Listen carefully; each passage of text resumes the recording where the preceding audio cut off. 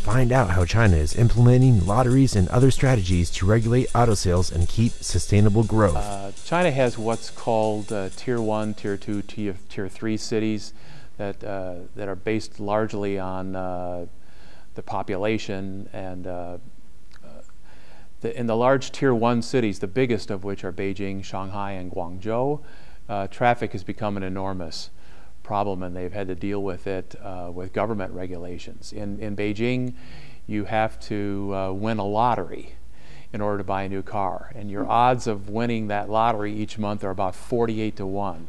So you can imagine there's an enormous amount of pent-up demand, but not that many people are even allowed to buy new cars. And in Shanghai, they do it by, they restrict it by having the cost of a license plate be quite large.